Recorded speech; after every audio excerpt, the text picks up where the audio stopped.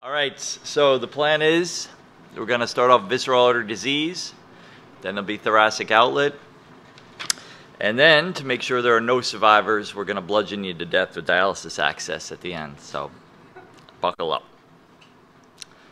All right, so they want me to talk about anatomic and physiologic features of visceral artery disease, so we'll talk about this vis-a-vis exposures, or how you would get to these vessels.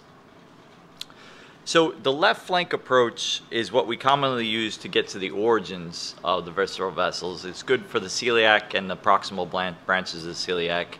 The splenic artery can be accessed through the left flank via the posterior aspect of the pancreas. You can get to the SMA here proximally. There are no branches in the proximal SMA for about 5 centimeters, so it's a good spot to kind of mobilize if you're going to do a bypass. The middle colic, as you know, is the first major branch of the SMA. It's a common spot for emboli to occur. And that comes off right around the pancreas. So the anterior lateral aspect of the SMA is where you expect to find the middle colic coming right out near the pancreas. Now, the one thing you have to be careful of in this area is if for some reason you're doing this urgently, you don't have proper imaging, there can be a replaced right hepatic or even common hepatic. And the most common aberrant locations for them to be coming off is the SMA. So if you don't have preoperative imaging, you do have to be careful in that area because the anatomy is not totally consistent. So where you're going to put your incision, we did some of these in the lab on Thursday. I know a lot of you, this is basic stuff, but after the lab on Thursday, it's really not clear to me that you've had any medical training whatsoever, so we'll assume you don't. So if you want to get the full thoraco exposure, you have to go up high to the 4th or 5th rib interspace, and that'll get you all the way up to the left subclavian. If we're really just worried about the thoracic aorta and we want to get from the level of diaphragm down, we can lower that quite a bit to 10th, 11th, 12th rib space and have nice exposure right down to the diaphragm. Here's what the textbook would have you believe it looks like. It's hard to get to this spot, but you can get there right through the diaphragm to the level of the celiac. And like I said, this is good exposure for the origins of these vessels. You won't get too far out without some difficulty, though. So if you're just trying to get to the origins, I would take this full thoraco approach. Again, this is a good view. Here the kidney is up. So we're looking at the left renal artery there inferiorly, and then the SMA and the celiac. And again, you have good exposure to the origins here with a little bit of work, but you're not going to be able to get too far out on any of them. All right, so if we're going to go to try to get further out on the vessels, we usually take a transperitoneal approach. Once we've mobilized the bowel, however which way you want to do it, you have to make an incision in the parietal peritoneum right over the origins of the vessels. And here's where we're going to divide the diaphragmatic crura, and these are fairly thick. And then once you get through that, you have to be careful because the inferior phrenic arteries are there. You got to find them, ligate them so they don't start bleeding. And then there's also usually a branch to the left adrenal gland coming right off the aorta there. So you got to identify that, divide that so you don't kind of charge through. Now the median arcuate ligament needs to be divided. This is very vascularized, so we find that you really either want to tie off everything that you're dividing here, aggressive bovying. I have a partner who uses an argon beam for this, but this is very vascular. So as you're coming down to the origin of the celiac, you have a big, thick vascular structure wrapped around the origin. So hemostasis is very important because bleeding in this area is it's a pain in the ass, so be careful. Transperitoneal, the common hepatic artery, you'll see from the celiac, goes obviously towards the liver. This as well is encased in a lot of sympathetic nerve fibers, which can be very vascular as well. But the first 3 to 4 centimeters of the common hepatic usually branch free. So this is a good spot to do a bypass too. A lot of people do hepatorenal bypasses from this area. So the first 3 to 4 centimeters, relatively free of branches, but they will be encased in a lot of sympathetic nerve fiber, so it's not just a free shot to it. Splenic artery, usually can palpate that right in the pancreas along the superior border. And again, the first 4 to 5 centimeters of splenic artery usually have no branches, so another good spot to do a bypass to or even from in some cases. Left gastric artery is going to be coming up more right towards you, right? So that's heading right out towards you. It's the smallest of the three branches, and that goes towards the lesser curvature of the stomach. So you have to be careful of left gastric when you're getting out those larger branches. If you do mobilize all the things I said, this is what you'll see. So this is a common exposure we do in emergencies. So if we really need to get quick supraceliac control, nowadays it's probably smarter to use a aortic occlusion balloon, but in the old days this is how we were taught to do it. Quickly get through lesser sac, divide the diaphragmatic cura, and cross-clamp the aorta in the supraceliac location. It's still a good technique to have in your arsenal if you ever get into some aortic bleeding during any kind of elective case and you have to clamp it. You want to know where to clamp and how to clamp. So if you want to get out on the SMA, not to the origin but out, and a lot of times we'll do this for, say, a retrograde thrombectomy. So here we're going to go in for colic. So we mobilize and the transverse colon, and then what you want to do is identify the third and fourth portions of the duodenum, and we're going to open the parietal perineum posteriorly, just lateral to the third and fourth portion of the duodenum. Renal vein will be in your way. You can mobilize the renal vein quite a bit, actually. You have to take the branches. So one thing when you're mobilizing the renal vein, if you're going to take the branches of it, once you do that, you're committed to preserving the renal vein.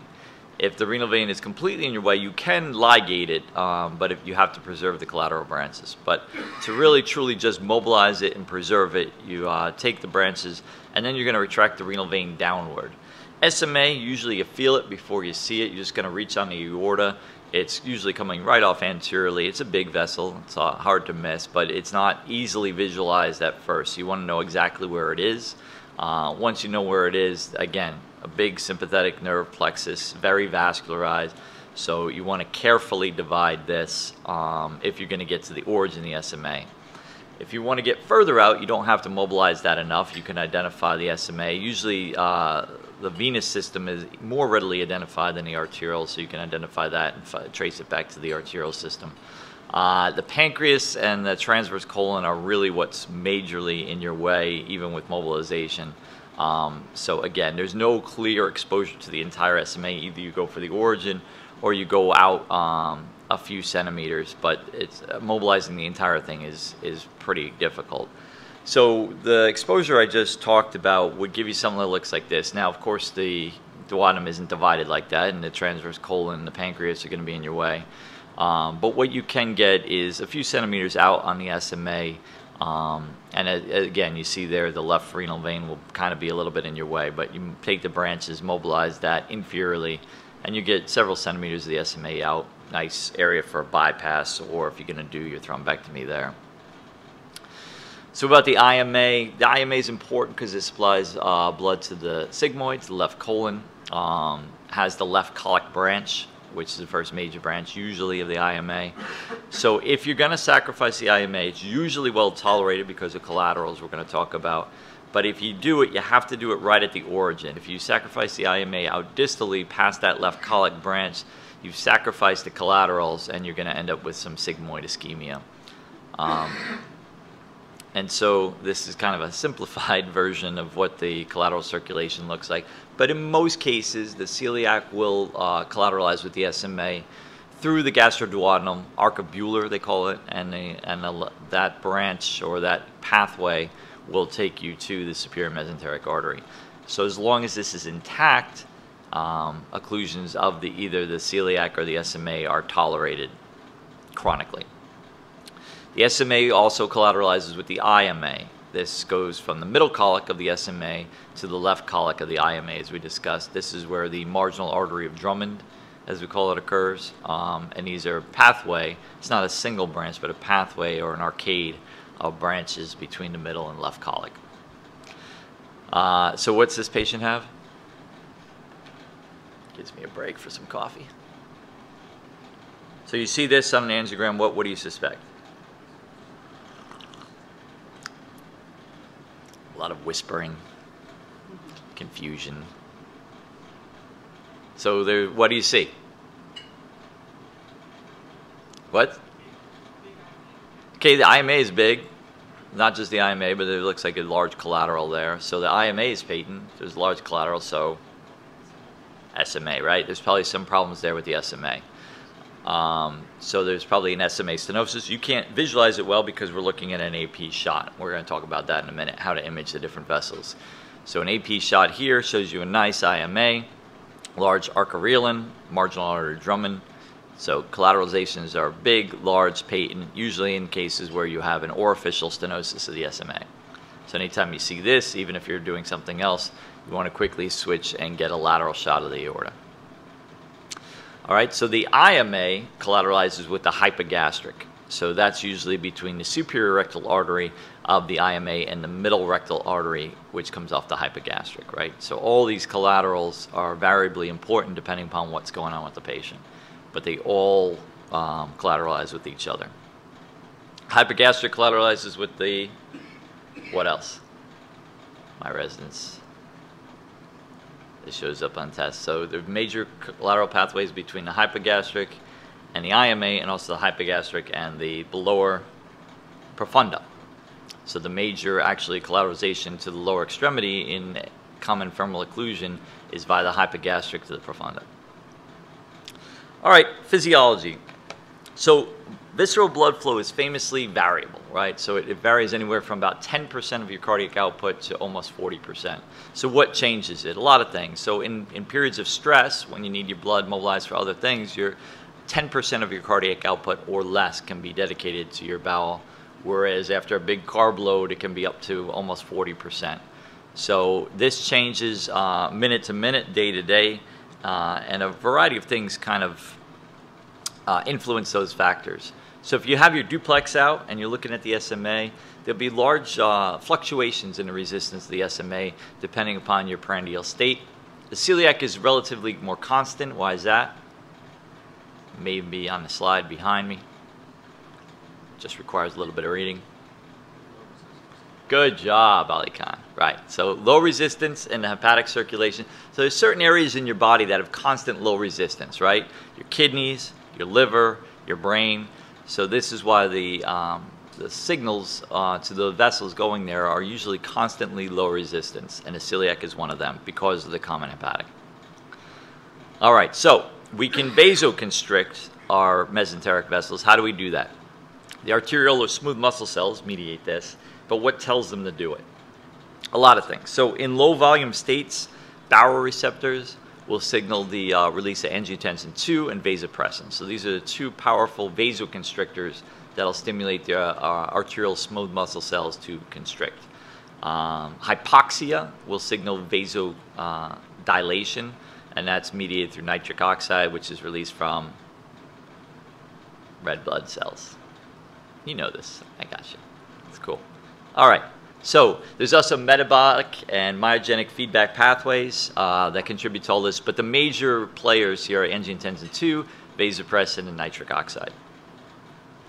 All right, so how do we diagnose this? We're supposed to talk about diagnosis too. There's going to be a little bit of overlap. My friend Will's going to talk about how to treat all this stuff, but how do you diagnose it? Somebody's in the ER, somebody's in your clinic. This is famous for being underdiagnosed, right? We often misdiagnose this, leading to catastrophic results. So acute mesenteric thrombosis is usually caused by an embolus. It can be acute on chronic, but commonly we see an embolus, usually to the SMA, and that happens within hours. Can be days, but usually hours, and it's more of a sudden onset. Whereas chronic, they'll be in your clinic, it'll be weeks to months, there'll be weight loss, and they'll have other manifestations of atherosclerosis. And again, both of these are usually or often misdiagnosed. Chronic disease, you see weight loss, right? Cachexia, more common in women than men.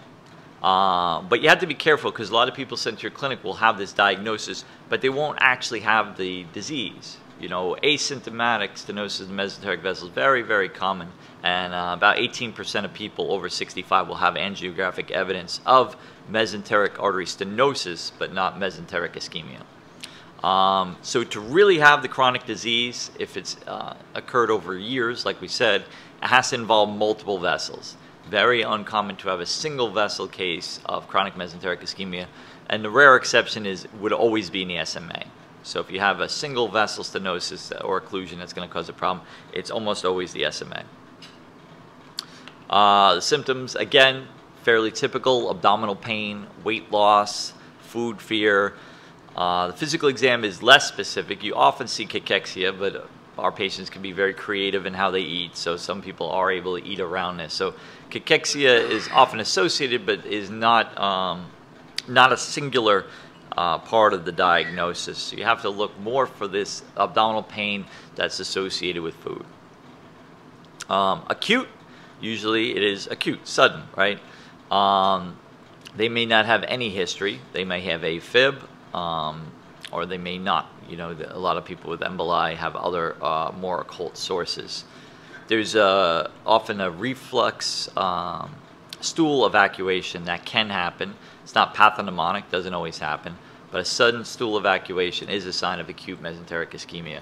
Often in our aortic cases, if all of a sudden the patient just evacuates, you know, post-operatively, post-op hour 8, that's a bad sign, right? Something is going on, and it should prompt you to do a flex sig. Any kind of stool evacuation of post-op aorta, you know, within the first 24 hours is not normal. And then we always say pain out of proportion to physical findings. So you will see them writhing in the bed, but they oftentimes don't have an acute abdomen. If they do have an acute abdomen, what's going on? What's that? Right, so that means usually that the bowel's infarcted, and that warrants a quick trip to the OR for bowel resection. Thrombosis is usually in the setting of pre-existing atherosclerosis, right? And atherosclerosis in the visceral vessels tends to happen at the origin. So when we see thrombosis of the vessels, it's usually more proximal, and it's usually worse. These are sicker patients with higher mortality. So properly diagnosed, the mortality is much higher in chronic mesenteric ischemia than in acute. All right, so oftentimes here you'll see an SMA embolism, which happens in the area of the middle colic, right? And so often the proximal jejunum will be spared. So this is an operative case. So how do we diagnose it? So we talked about history. Physical findings are variable and not very predictive. We look for the cachexia in the chronic cases, but the physical findings are not going to be very specific until full-on bowel infarction happens. So we use duplex in the office. This is for the chronic cases. You want the patients to be fasting. Any bowel error is very inhibitive in looking at these things. And so these are the numbers you have to know to detect the stenosis greater than 70%. We look for a peak systolic velocity greater than 275 in the SMA or 200 in the celiac. Why less in the celiac? Lower resistance, right? Lower resistance bed because it feeds the hepatic circulation. So 275 and 200. Now, to detect stenosis greater than 50%, we look at the EDV, right? We want this greater than 45 in the SMA and greater than 55 in the celiac. And another finding in mesenteric artery stenosis is reverse flow in the hepatic artery, right? Signs of collateral circulation activating. So reverse flow in the hepatic artery is also another finding of at least a 50% stenosis. So this is what it looks like. The normal there, you see the phasic nature of the signal, and then with the stenosis, you kind of lose that, becomes a monophasic signal with increased velocities. Most of these cases are then sent to CTA, right? CTA is really now the test of choice. It used to be angiography was the gold standard, but CTA has really become the standard. There is some problem with artifacting from calcium, but usually you put it in the right window, you're going to be fine. CTA has the advantage where you can look at the bowel as well. You can look at the venous phase, and it's relatively quick and easy to do. So here's some air in the bowel wall, air in the biliary tree is abnormal and a sign of mesenteric ischemia. So what are the disadvantages of the CAT scan? The ones for at all, the dye, the cost, and there can be some problems with calcification. So in some cases we use MRA. MRA, I don't know if any of you have had an MRI, it's loud, it takes a long time. So that's one of the big disadvantages, more claustrophobia. And MR is actually more subject to calcium artifact than CT. And the spatial resolution is not as good in most cases as a CTA. So it's clearly not first-line diagnostic choice. And then conventional angiography. This used to be the gold standard. We used to have to take the patient from the ER if we suspected mesenteric ischemia and get them up to the angio suite right away. But now we mainly do it to plan our interventions. And it's especially useful in patients who've had prior visceral stents. It can be very hard to kind of properly visualize inside a stent with an MR or CT, and conventional angiography is often the method of choice. So to visualize the origins, we gotta get that lateral. So the lateral, you want to put your flush catheter at least to the level of T12 or higher, and then get a nice lateral shot right at the diaphragm, and you'll see the origins of the celiac and the SMA pretty well. If you want to go out to the more distal branches, usually we use the AP view. If you're going to come from the groin, which most people do for diagnostic, or a lot of people do, you have to use a reverse curve catheter, especially in the SMA. We find it easier to do, especially our treatments, through a brachial approach, but either is possible. All right, so finally in diagnosis, the lab studies, chronic disease, there'll be a low albumin, lactic acidosis, thrombocytopenia, hyperkalemia, and late acute ischemia. Gastric tonometry, I don't know anybody use that. That's something people do to try, in the kind of unclear cases of chronic mesenteric ischemia, it's used, but it's still fairly experimental. So again, acute case, your fastest, your best way to diagnose this would be a CTA. And chronic disease, your guy in your office, lady in your office, you want to use a duplex. Two more rare syndromes that we're just going to touch on because you may come across them is celiac compression syndrome. This is compression of the celiac artery by the arcuate ligament. Varies with respiration. So what happens exactly? And the easiest way to think of this is think of the celiac artery like your arm. And so the celiac artery goes to the bowel. So where the bowel goes, the artery goes.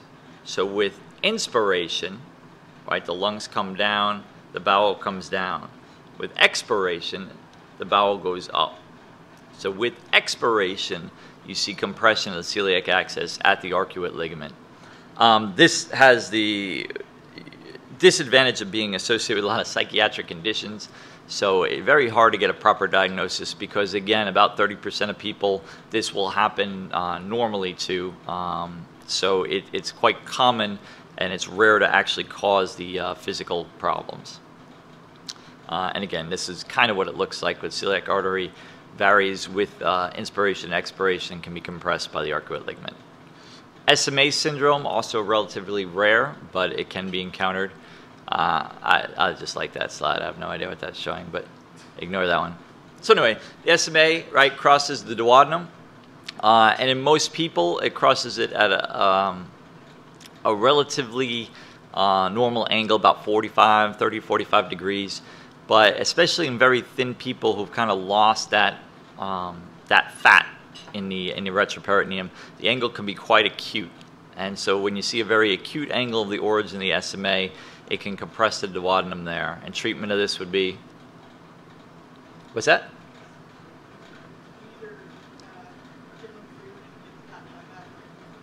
Yeah, usually treatment is not operative. Usually we try to get them, and again, there can be some psychiatric overtones to this as well. Anorexia can lead to this, and so it creates this cycle. So we try to get them to gain weight, you know. You see it a little more common in women, so we usually try to get them to gain 15, 20 pounds. And then if they're still having symptoms or radiographic evidence of this process, then we usually refer them to our laparoscopic surgeons, and they can divert the bowel around it. There's many different ways to do that, but the hallmark of the treatment is really conservative, and we usually, with gaining that retroperitoneal fat back, they will increase the angle and relieve their symptoms.